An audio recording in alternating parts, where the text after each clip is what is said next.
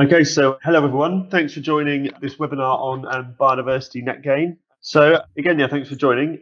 So over the next hour, we're going to kind of give you a bit of a first principles introduction into what biodiversity and net gain is from myself, Primmer and Imogen Player. We're both consultants at Action Sustainability. We've then got a series of guest speakers. So we'll have a section from Nick White, who's the Biodiversity Strategy Manager at Natural England, talking about legislation and how there are going to be some key changes coming up in the not too distant future around biodiversity and net gain.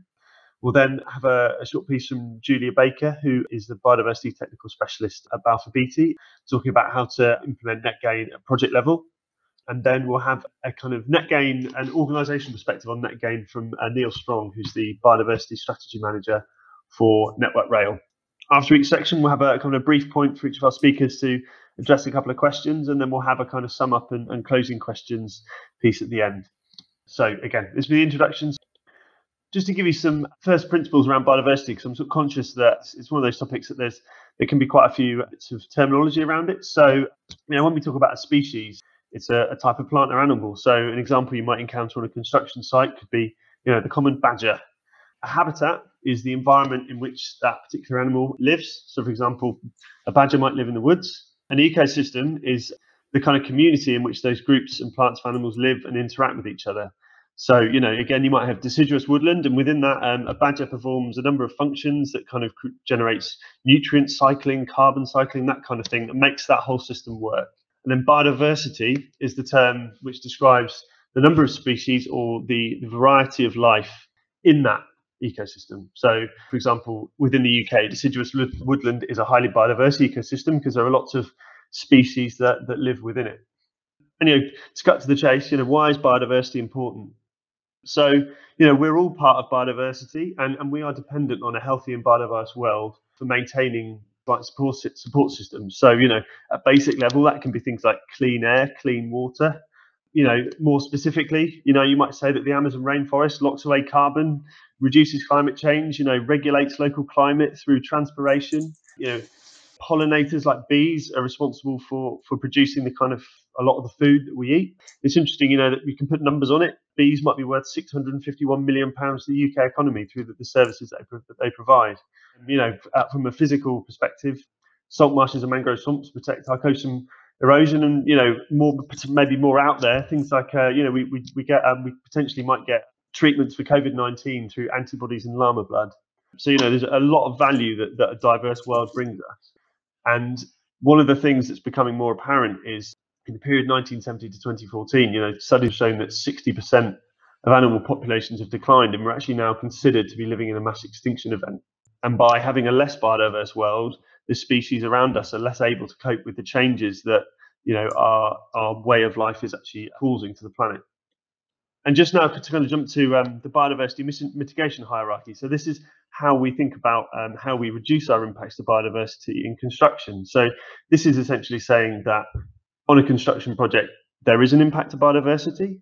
As a priority, by looking at how we run that project, the first thing we need to look at is avoiding that impact. Once we've considered, the maximum amount we can avoid, we then look at how can we minimize that impact. And then once we kind of looked at how we can and minimize as much as we can, then we then look at restoring habitats.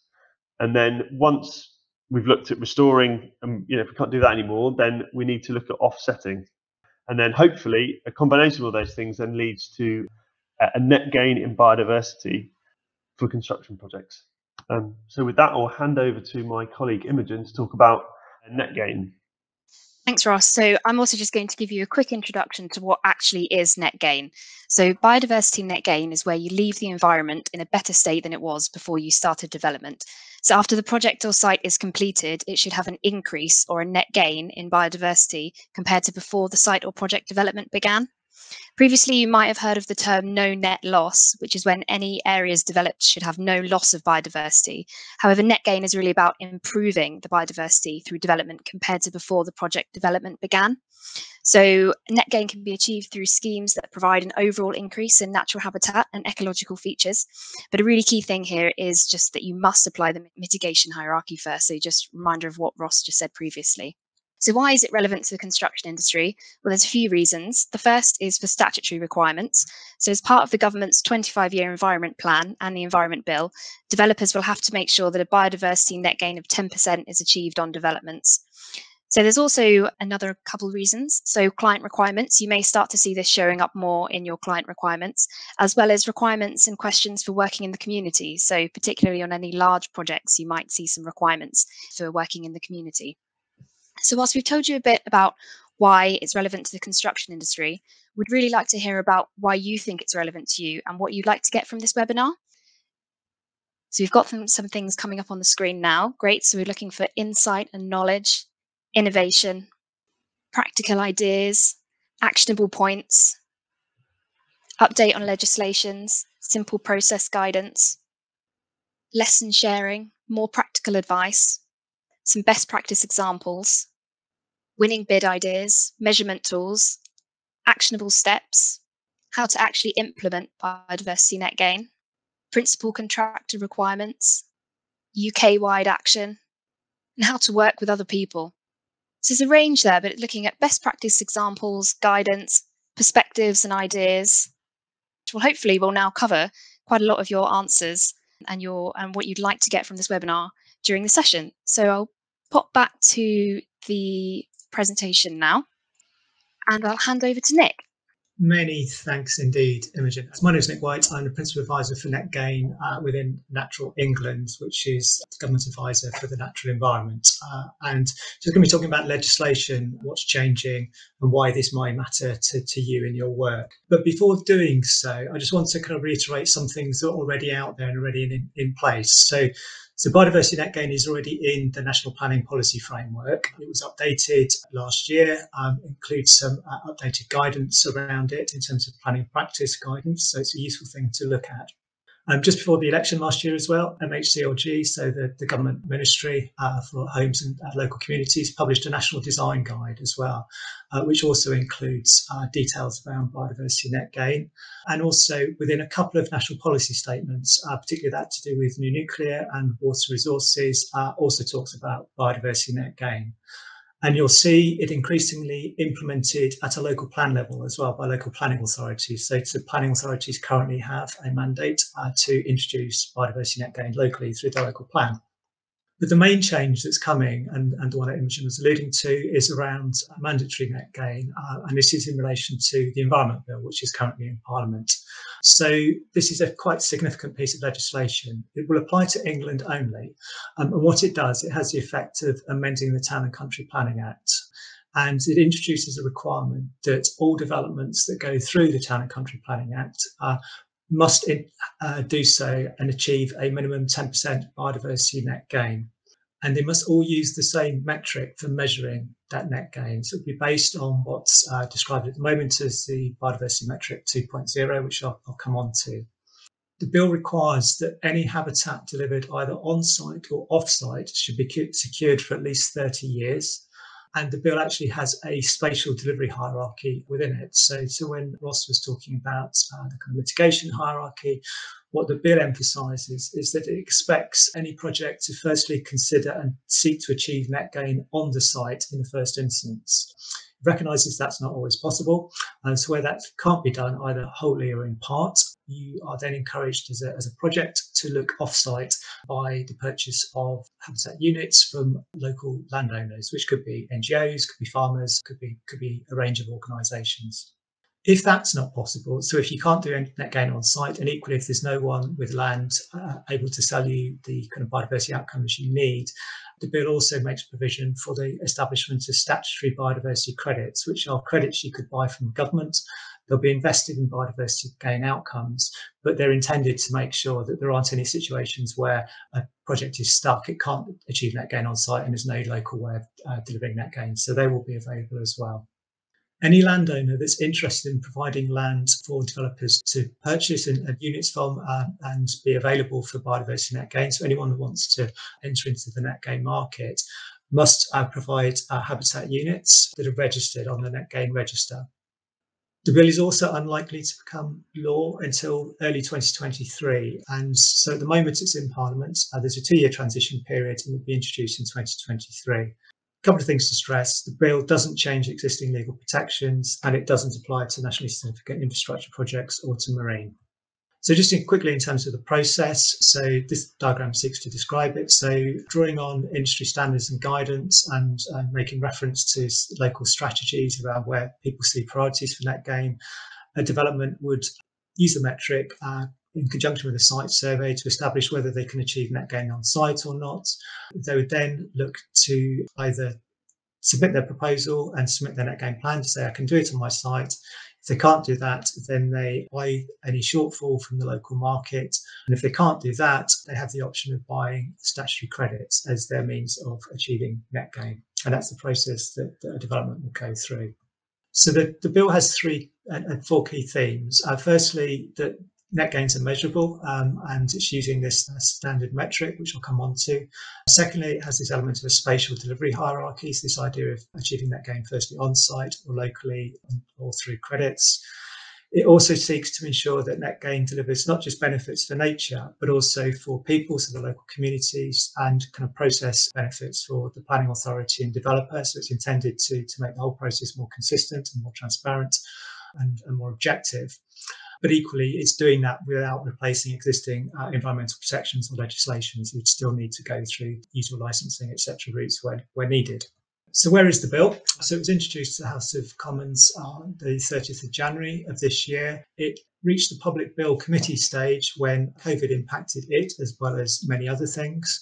The bill committee hasn't yet started kind of rediscussing the bill. So we're expecting the bill committee stage to start picking up discussions imminently, looking at royal assent in 2021, so spring 21, which would mean with a 2-year transition that it becomes a mandatory requirement in spring 2023. Meanwhile, a lot of the bill comprises secondary legislation, which government is currently working on, and some elements of that will be consulted on next year. So something to look out for next year. I mentioned this is all, a lot of this is based on the use of a single consistent metric, biodiversity metric 2. It uses habitat features as a proxy measure for wider biodiversity and then translates that into a language of biodiversity units. So it doesn't consider species, it doesn't include indirect impacts. It measures all types of habitats, including intertidal and rivers, and also green infrastructure features such as green roofs, walls, etc. So any habitat type can be found in it. And it bases a calculation on the size of the habitat or its length, its condition, its distinctiveness, where it's spatially connected, located, and how ecologically connected it is as well. And it comes with a free calculation tool. We published a beta version, as is in Natural England, of the metric in July of last year, and that went out to consultation, and that consultation closed in February. We've been working on the responses to that, and we recently published a kind of summary response to the consultation, and we're looking to re-release the metric in its final form in December of this year. It again will come with a free calculation tool, as well as summary and detailed guidance and revised condition assessment methodologies. At the same time, we'll also be releasing a test version of a metric for smaller sites, so essentially a simplified version of the main metric that's for use for smaller developments, and that will be going out to consultation in December of this year. So why is this relevant? So it's important just to stress that any development under the Town and Country Planning Act from spring 2023 will need to achieve this minimum 10% biodiversity net gain, and local planning authorities may locally vary that percentage upwards. Everyone will need to be familiar with the biodiversity metric because that's the metric that everyone will need to use, landowner and developer alike. And developers will also need to submit a biodiversity net gain plan alongside their net gain calculations. Planning authorities should provide information about where their strategic biodiversity priorities are. Ultimately, that will take the form of local nature recovery strategies, but there may be other equivalent documents in place that are used in the interim, such as green infrastructure strategies or biodiversity opportunity areas. People already are, but it's important to start thinking about embedding biodiversity net gain into the design process as early as possible. It's often the easiest way to achieve net gain is by getting it in early and thinking about it early. And there's already some existing guidance and advice available to refer to. So the triumvirate of Syria, SAIM and IEMA published some guidance fairly recently, which is being updated. Early next year, the British Standard for Biodiversity Net Gain will be coming out, and also expect to see more detailed government advice coming out over the next couple of years as well. A couple of other developments just to quickly reference. All of this has been talked about terrestrially. There's now a growing interest and appetite to take forward marine net gain. So work is beginning to start now on what net gain for marine might look like and the development of a marine metric. Equally, although nationally significant infrastructure projects aren't covered in the Environment Bill, a number of individual operators and schemes are committing to biodiversity net gain. And we are expecting, as NPSs get updated, there to be an increased focus on biodiversity net gain for NSIPs. The 25-year Environment Plan also emphasised that government's ambition is for environmental net gain. That remains their objective, and there's a pilot metric being developed to help move towards that, called an ecometric, and that will be published early next year. And then also just to draw your attention to the recent planning white paper. So lots of changes proposed for the planning system. But again, some of the things it emphasises are on strategic solutions, the importance of design and sustainability, idea of zoning, and everything moving to digital. And again, that will feed across ultimately into approaches for net gain and sort of be embedded into that as well. So that's my contact details if anyone wants to get in touch. But otherwise, Imogen, back to you if there's any questions. Yes, we do have a few questions coming through. So the first one is there a particular reason that marine projects aren't covered, or are there separate laws and metrics for them? Yeah, so the reason marine isn't covered in the bill is the bill only relates to Town and Country Planning Act developments, and basically they only take you down to the mean low water mark, so they don't extend into wider marine. That said, there's a recognition that actually it would make sense to include wider marine over time. Obviously, the sea doesn't sort of end at the end of the seashore. And so work is now starting on an approach to marine net gain for English waters.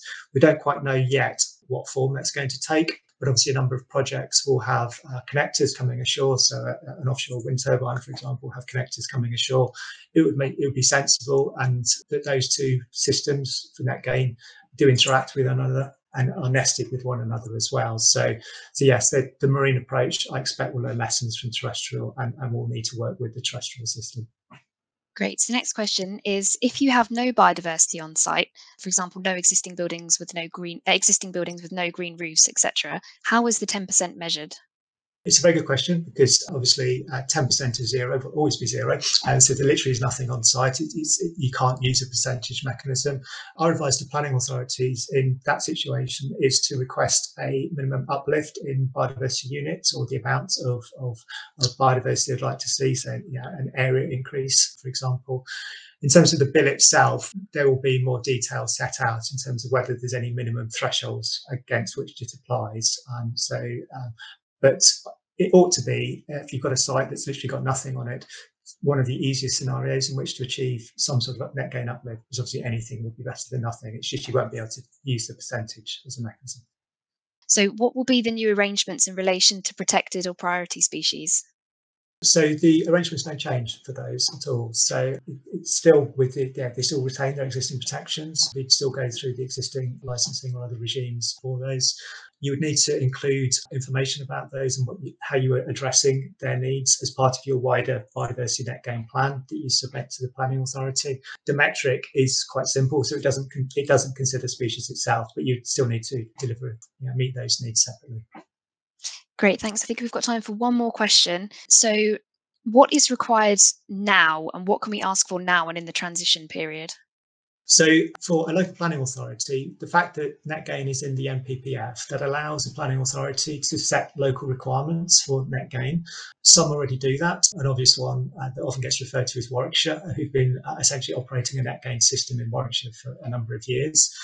It will depend on the detail of what's set out in that local authority's plans as to what their minimum expectations are. And you may find some planning authorities that have no expectations.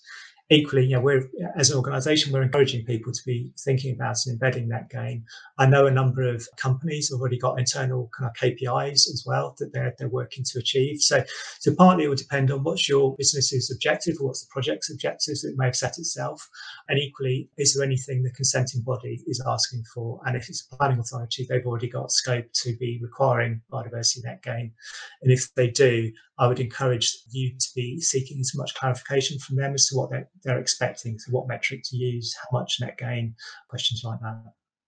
Thanks, Nick. I think we'll now pass over to Julia. Great, and good afternoon, everyone. So let's have a think now about biodiversity net gain, particularly on a construction project. And my work as Balfour Beatty is very much sort of construction focused. I'm going to be talking through kind of 3 top tips, if you like, in terms of biodiversity net gain on a project level. But I do want to emphasize something that Nick mentioned. This is what we do in industry. We always ask, what does good look like? What's the benchmark that we work from? And in 2016, the good practice principles were published by our 3 leading environmental professional institutes, so the Chartered Institute of Ecology, IEMA, and Syria. And all of those good practice principles apply as one bundle. So it is very much to take all of those throughout a project and to apply them. So thinking about all of those, when you do get to a project site, my kind of 3 top tips. The first one actually starts off with avoid and reduce. It just makes all the sense in the world because, as Nick mentioned, most of your life with biodiversity net gain will be a percentage increase. So the more that you take away, the more that you've got to give back. And avoid and reduce is just the go-to starting point for any construction project. Now, I work a lot on transport networks, and we are really, really, firstly, fixed in terms of our work location. That's the road that we're either improving a junction or that might be the railway. So it's a fixed location, but I'm always incredibly surprised about what we can do when it comes back to avoid and reduce. And there's a couple of really some practical advice that I want to run through with you. Firstly, the engineering solutions now are far beyond what they ever were, and the difference between the slight levels of slope on a cutting or an embankment can really make a difference, just the amount of habitat. And when you start to quantify that habitat loss, as Nick mentioned, through the metric, it can make such a difference to your 10% net gain. But the real point that I want to make with avoid of use is to start this as early as possible and to involve the contractors. Makes such a difference. And I've seen this time and time again. When contractors are involved early, it's that brilliant coming together of the engineering excellence in design with that buildability knowledge to really work on those solutions. But also, we need to factor in all of the temporary works. Temporary works, you have your permanent works design. There is always temporary works that come across it. Material storage, temporary roads, temporary drainage, all of those things, we need to think about that as early as possible to really make sure we're hitting that avoid and reduce. And just to run through a couple of examples. So this was a couple of the embankments had already been designed, and it was a landscape bund.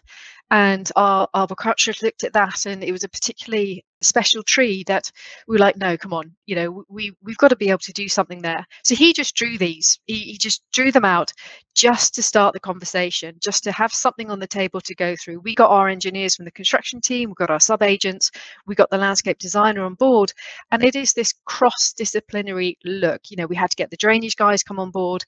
But because he started that conversation, we could then actually change the design and retain that tree.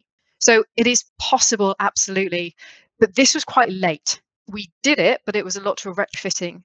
So it's so much smarter and more efficient if you can bring these ideas onto the table early, and if you can bring the contractors on board early. Another example, sort of top left in the red circle there, that was actually an existing patch of woodland, and it was marked down for clearance because it was a material storage area, and then replanted with woodland. So we were just like, look, okay, what can we do here? So we explored all possibilities of that. And there was another option further away, but that involved pretty much doubling our haul road use of vehicles. And it was much nearer the local village.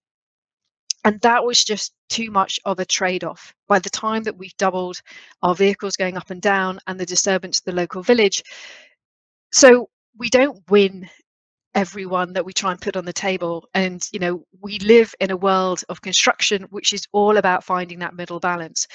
And we didn't win that one, but that doesn't stop us from trying. And the picture on the right-hand side, one of our project managers was absolutely keen on this, and he was challenging the construction team to look, put your temporary works into the permanent work footprint. Let's really work with this. And they all took it on board so brilliantly. And I got this email from one of the agents, and that's the email that I want to get. He'd found that and he worked out a solution. And we did, you know, he really owned that savior, you know, that saving that piece of habitat. So it's a really joint effort when it comes to construction anyway, let alone with this first point about avoid and reduce, to bring everyone around the table, particularly the contractors. So avoid and reduce, we've got to work as a team. And there is stuff that we can do, even when we're working with very tight spaces, even when we're working with a fixed footprint, such as a road or a railway or energy or housing project. Consider all temporary works. They always come up, always. And we've actually used a lot of BIM modeling to feasibility test what we're thinking about. But also when you get to construction, things change. And we need to respond to that change as best as possible. So using the innovation that we have can really help. And the final point is to measure the wins. And that kind of relates to number 2. So Nick mentioned the metric, and I love it, I have to say, and a shout out to Natural England. I think they've done a fantastic job here with the metric. It's so important to use this in terms of a decision-making tool. I'm still seeing this get left behind. I'm seeing design kind of progress and you know, work along, and then the metric comes down a little bit down the line. We've got to use this as early as possible. And Nick kind of went through this, but I just want to highlight really what it does in a very, very simple way. So on the left, we have a look at the habitat before works, and this generates the units that Nick was talking about. Then we have the habitats after works. And again, all the factors that Nick talked about, it generates the units after works. So there's a lot behind the metric, but we're essentially looking at the difference before and after works in habitat types. Now, I'm going to come back to this point, but we've got to use this as early as possible. When we had that word cloud, people were asking for practical advice. An action tip, it's this. Don't wait for the magic source of perfect data. You know, I spend my life on Google Maps, even more so under lockdown, but use it as early as possible because the metric helps make decisions, and we don't want to leave that too late. And there's a couple of particular points here that, yes, and while I love the metric, there are a couple of glitches, and I'm sure Nick will recognize this in the existing format. So use it as a decision-making tool, but also use it appropriately. And the couple of other key points here, the design to construction handover in terms of the metric, in terms of the digital data, in terms of the habitat data is key. I've had so many painful discussions about GIS systems that don't match up, or CAD systems from a designer, from a contractor. So another bit of practical advice is to have that conversation early.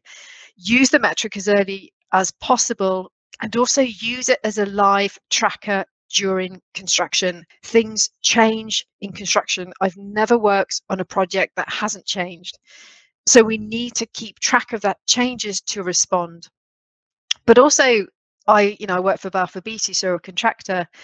We're being increasingly asked for an as-built metric.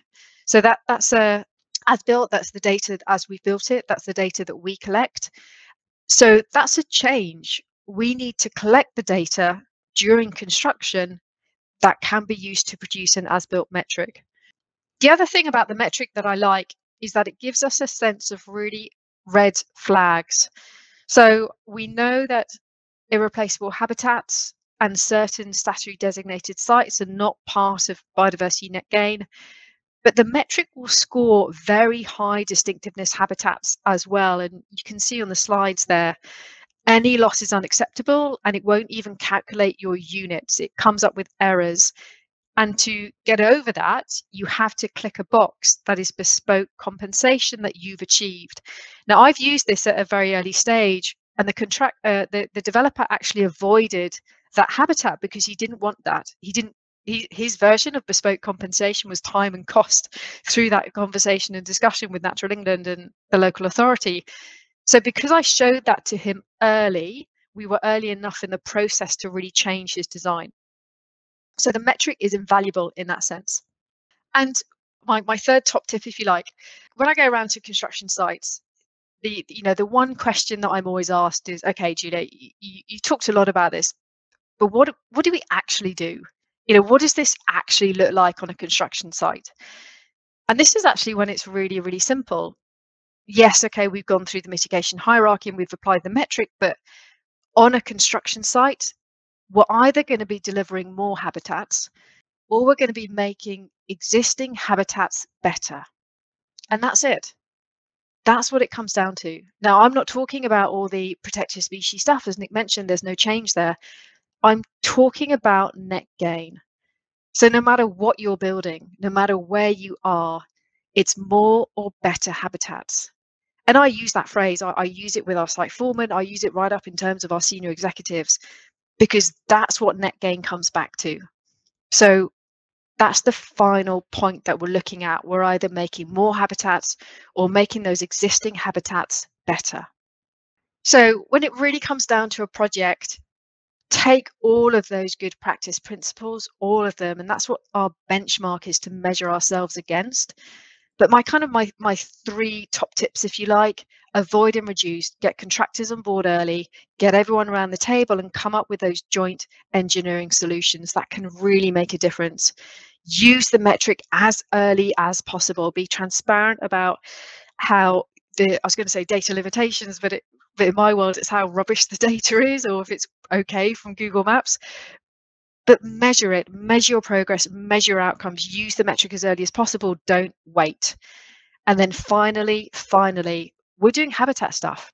You're making more habitats or you're making existing habitats better. Thank you. Thanks so much, Julia. We've got just a few questions coming in. We've got loads of questions, so we won't be able to answer them all, but just a couple for you, Julia. So the first one is, how are temporary impacts that may be mitigated by new habitat creation taken into account in the DEFRA metric? Would it count as a loss and then a gain? Yes, yeah, good question. So the metric does account for direct impacts only, and that direct impact can be a temporary loss or it can be a permanent loss. So if it's a temporary loss, you do record it as a loss, and then there's a tab for habitat creation. So if you're planting, say for example, you've got to remove some habitat for a material storage area like the one that I had, or for an access road, and then you're replanting afterwards, record it as a loss, and the replanting afterward comes under creation in the metric. So it does definitely count. That's great, thank you. And the next question is, when a project is restricted by a client DCO and the contractor has no or little input, how can the contractor ensure that biodiversity net gain is applied before work commences? Oh yeah, I don't know who answered that question, but I get that all the time as a contractor. It's so frustrating when we're brought in late in the day and we can have these great engineering solutions. It doesn't stop me from bringing them to the table, even if it's too late, because that might be something that the client takes to the next project. I mean, things always change in construction, but we try to proactively engage our clients as early as possible. Even if we're not yet appointed, we'll still issue some biodiversity net gain options or something like that. So we're at this interesting phase where there's such variation around the country, but it's really for us to put it on the table as early as possible and then work with what we've got. As I mentioned, we don't win every victory that I want to go through, but it doesn't stop us from trying. And the moment then when we get to the actual construction, I've had clients commission biodiversity net gain halfway through construction, just because they get it. We're the ones who brought it to the table, so anything is possible. Thanks, Julie. I think we've got time for maybe one or two more questions. So the next one is, when looking at the matrix and the metrics, as a client, if you're finding it overwhelming and complicated, who should you appoint to carry out the assessment at early planning stage? Yeah, a really good ecologist, basically. I mean, it is all about habitats and does require those skills and expertise by an ecologist. So I would look out for the ecologist. There's training by the Chartered Institute in the metrics, and also just really great ecologists who really understand habitats and are brilliant at surveying just the habitats themselves and the condition assessments. So a good, skilled and qualified ecologist. Thanks, Julia. And the final question, do you have any advice for net gain opportunities on refurbishment projects which have limited options? Oh gosh, I mean the amount of green walls, and we've got a new thing on one of our projects, instant hedges, which are my new Google search of choice, and green planters. I mean, just the amount of different green infrastructure that's coming through now, different rain gardens and things like that, and they all add up. You know, the metric does count for all of this. So you can get really inventive and really creative, and I don't know exactly what you're looking at, but definitely have a look at the innovations that are coming out of the landscape sector now for green infrastructure, because there's loads of interesting stuff out there. Thanks so much, Julia. That's great. I think now we'll pass over to Neil. Hiya, thanks, Imogen. Good afternoon, everybody. Thank you for waiting on for me. So I'm Neil Strong, Biodiversity Strategy Manager at Network Rail, and over the next few minutes, I'll just give you a little bit of a perspective from an organisation's point of view. And just to put it into context, if for those of you who aren't aware, this is the coverage of our estate, the whole of Great Britain. But if you squash our land into a small ball, you end up with something about the size of the Isle of Wight and a half, which is 52,000 hectares. So massive opportunity for biodiversity across that estate, covering as it does the length and breadth of Britain. What I'm going to do is just take you through the last 200 years of the railway in one slide, which basically starts off in the top left with Stockton to Darlington, and then looks at how the railway managed its estate over the last 200 years, starting off with basically the PPE of the time of tweed and flat caps, with guys with scythes and sickles managing the estate, managing the wildflower grasslands, and the reason being so that if there were fires, they were cold fires and the whole embankment didn't start burning. But as technology came through the railway, diesel trains, electric trains, the perception was that vegetation management wasn't required as much. And then we move into electric signalling systems. There's less cables using the 7/4 signalling approach. So the vegetation tended to get closer to the railway than it had ever been at any point, especially the large woody vegetation. And what that brought about over the last 20, 30, 40 years is an increase in the number of incidents. Those three pictures in the middle there, one with a train that's hit a tree, the obligatory leaf on the line, which will be coming into the next 4 or 5 weeks with autumn coming, and then derailments caused by vegetation. Luckily, we haven't had tree-related derailments for some time, but obviously everybody will be well aware of the issues we've had recently up in Stonehaven. The reaction then was that vegetation was bad and therefore needed to be managed, and in some cases quite severely. And that shot in the middle is of Hadley Wood on the East Coast Main Line, which was one of the sites that raised this to national level, to the views in the Palace of Westminster. And the gentleman at the top is Boris's little brother Joe, who was rail minister in the middle of 2018 and actually said to us that we needed to stop all of our vegetation works because they were not convinced that we were managing it properly and were not taking biodiversity into account. He asked the gentleman at the bottom, John Varley, to get involved and to do an independent review of what Network Rail does with its vegetation management. And John took 6 months and published what is now known as the Varley Review. And that set out a number of recommendations for the rail industry. The first recommendation, there's no icon for it, was at the Department for Transport. And they were told basically to give us clear policy on how we should be managing our vegetation. But essentially what the Varley Review found was that we needed to have governance in place across the business to understand what was going on with our estate. We needed to manage the asset as an asset and to value it as an asset rather than as an issue. We needed to look at having an ambitious vision for our work. We needed to get better at communicating with our stakeholders, not only the industry and the train operators, but also our line side neighbours of whom we have 7 million direct neighbours across the railway. And we needed a culture change within the industry to make sure that people didn't see biodiversity as something extra to do, something that got in the way, but it was actually part of the day job. And what that then resulted over the period from the publication of the review was the DFT setting the policy, and then us coming up and with a response to those recommendations. And part of the recommendations within the DFT policy was that Network Rail as an organisation had to achieve no net loss of biodiversity on its estate by 2024, and then it had to work towards achieving biodiversity net gain on its estate by 2040 within the policy. And one of the issues that we have with that is that we need to understand what net is before we can start working out what net gain was. And that came up in one of the questions. If you've got nothing already, then what is your net gain? We obviously have a lot of biodiversity, and we needed to establish a baseline. And so what we are doing at the moment is working with the Centre for Ecology and Hydrology to understand what our baseline of biodiversity is, understand where the habitats are, so that we can make an assessment of that biodiversity and work forward to then understanding how we are impacting on that. And it's not just the difference with our estate is that it isn't so much the development. This is the routine maintenance that we have to undertake in order to make sure that trains can run around safely and that the people who are working on the railway are doing that in a safe manner as well.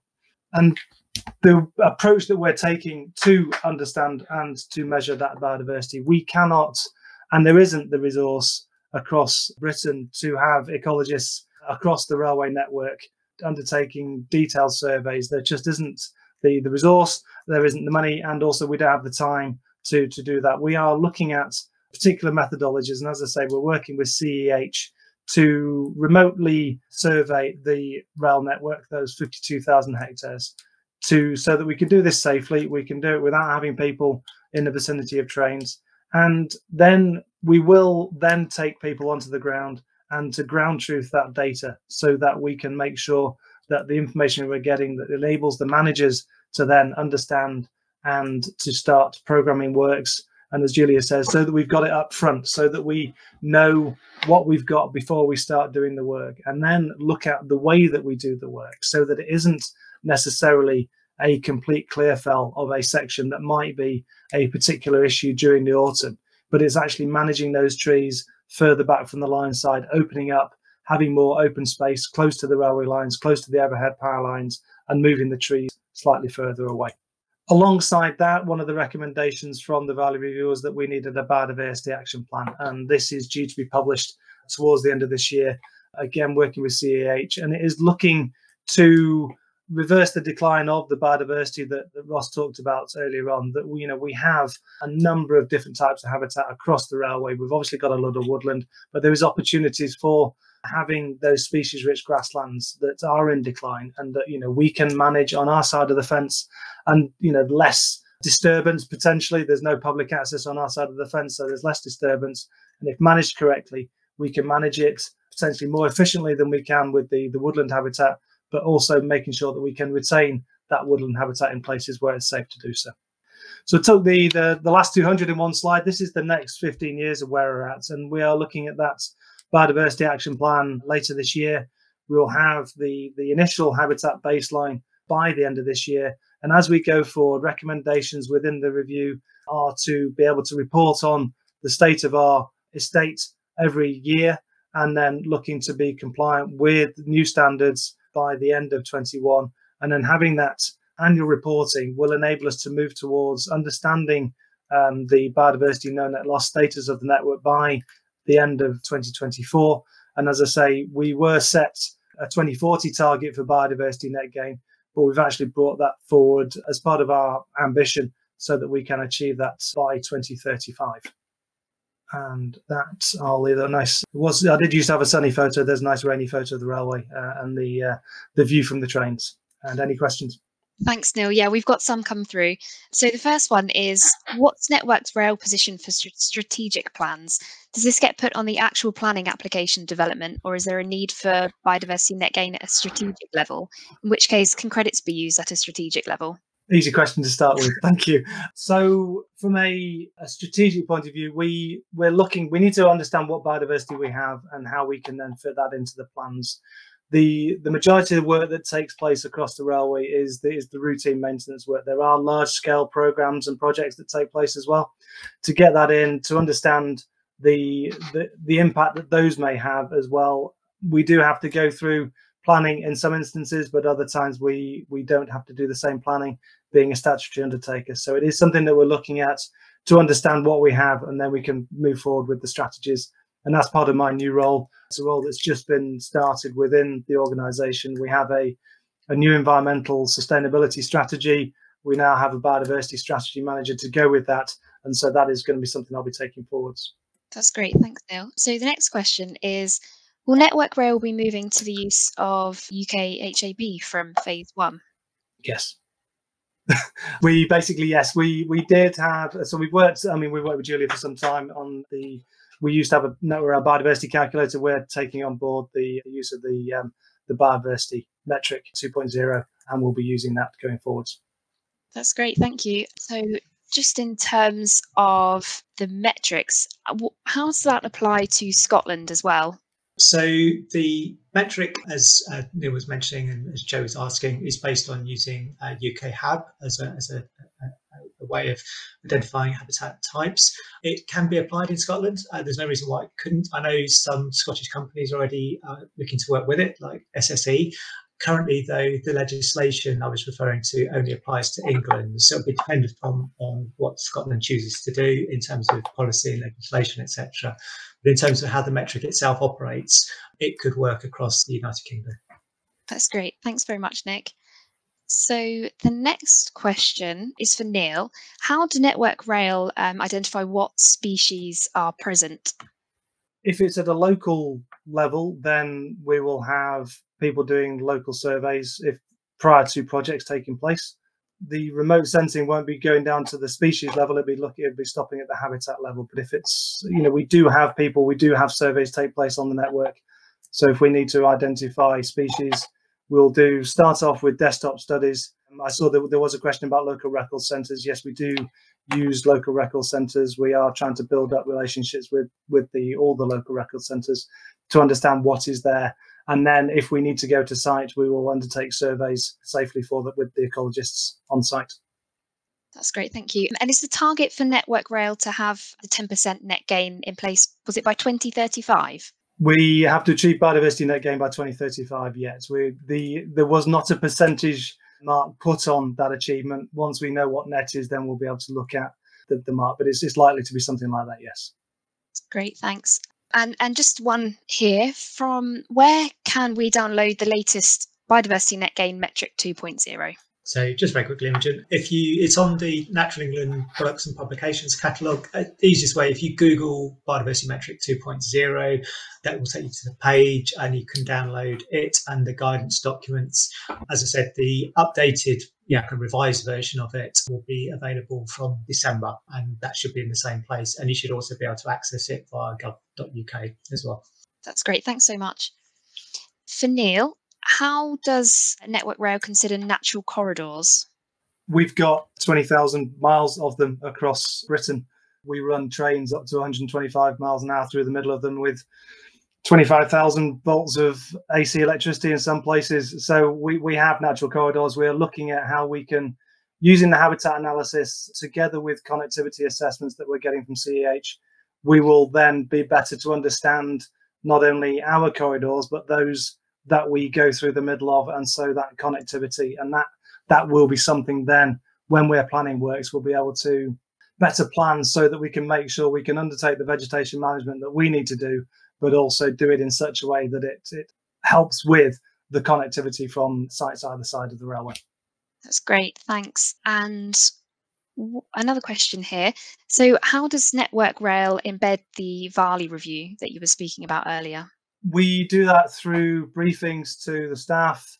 It is something, it's been 18 months now since John Varley published the review. Actually, it's longer than that, it's 2 years in November. So we are taking forward the recommendations, we have a specific programme that is looking at not only the biodiversity elements that were raised by John Varley, but also other issues like weather resilience and climate change, and also the energy use and decarbonisation of the railway. These are all within 2 programmes that we are running, and they are network-wide programmes. So there are staff from across the business who are involved in these programmes. So we've taken what John Varley has put to us and have taken it up a level so that we've got the programme doing the work. It's involving not only the mapping of the biodiversity, but also improving the capability, the competency of the staff we have, and making sure also that our contractors, when they're coming on to the network, also understand what we're trying to achieve. Great, thank you. Next question is it quite habitat focused as opposed to species focused? What's your outlook? Do you prioritise on species or habitat? The way that we're monitoring the biodiversity to start with is going to be at the habitat level because of the approach to having the extent of the network and being able to do that to give us those metrics to start with. When we then start to do the work at a local level, that's when we will pick up the species impacts that we may have and then tailor the work accordingly. So it's hopefully a gradation that will take us through understanding what the habitats are, and then when we start ground truthing, understanding what species are in those habitats.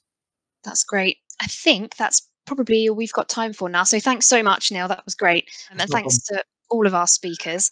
So with that, just like to say a massive thanks to everyone. Thanks, Ross. Thanks, Neil and Julia and Nick. And hope that you found it helpful. Thanks, Imogen. Thanks for running this. Thank you very much. Thanks, everyone. Bye.